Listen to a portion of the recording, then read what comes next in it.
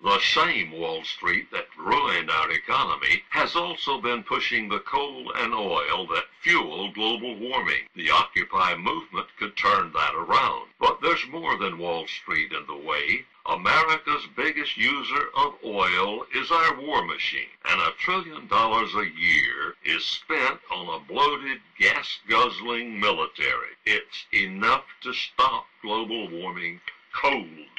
So there's a stark choice ahead. We can have our war machine or the planet. We can't afford both. The wars don't work for the 99%.